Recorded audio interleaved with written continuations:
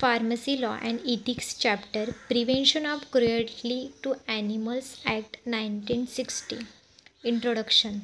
This act has been made to prevent humans from cruelty to animals and to prevent animals from needless pain and suffering.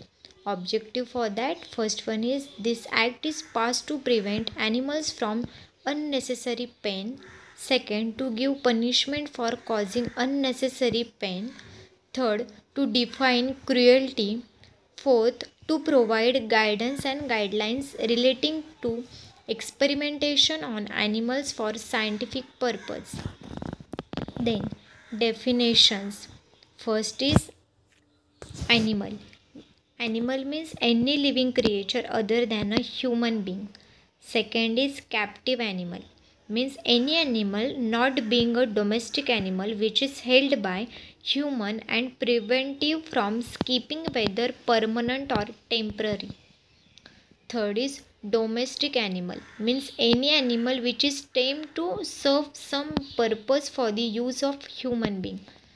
Fourth one is fuka or doomsday.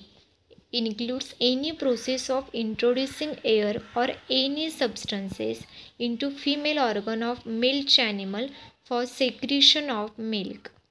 Then next term is CPCEA, which means the Committee for the Purpose of Control and Supervision of Experiments on Animals, was established under Section 15 of this Act under the Ministry of Environment, Forest and Climate Change. This was made to administrate the Act. Then next is IAEC, International Animal Ethics Committee. Is a committee consists of a group of persons recognized and registered by CPCSEA, and the individual of this committee work under guidance of that. Then function. It give approval for research project are related to animals. Every member of high right to question or disprove any research project on large animal like dogs, cats. It can't approve any goats. It monitors the research experiments before, during and after experiment perform, etc. The committee ensure that all the required equipments are available before experimentation. It provide research based proposal to prevent unnecessary pain to animals during experimentation and after.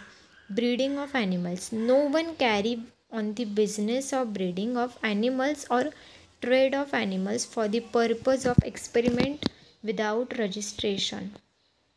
Stocking of animals. The animals should be stocked by the registered breeders the following manner.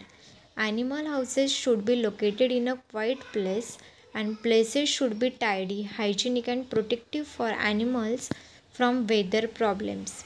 Animal cages for small animals and stables for large animals should have sufficient space so they can live in comfort. Animals should be looked after before and after the experiment by a trained and experienced. Performance of experiment. In conducting experiment on animals, following conditions should be considered. First one is experiment should be performed in every case under the supervision of qualified person. Second is experiment should be performed with humanity. Third one is animals should be looked after carefully before and after the experiment.